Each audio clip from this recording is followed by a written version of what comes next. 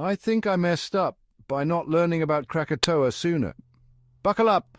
On August 27th, 1883, Krakatoa, nestled between Java and Sumatra, erupted in one of the most violent volcanic events ever recorded.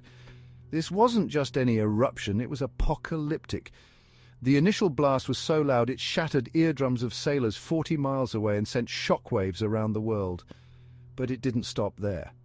The eruption triggered tsunamis with waves up to 120 feet high, wiping out coastal villages and killing over 36,000 people. The ash and debris spewed into the atmosphere led to vivid sunsets and a noticeable drop in global temperatures. For months, the sky was filled with an eerie haze, painting a chilling picture of nature's raw power. The Krakatoa eruption wasn't just a disaster, it was a stark reminder of our planet's mighty forces.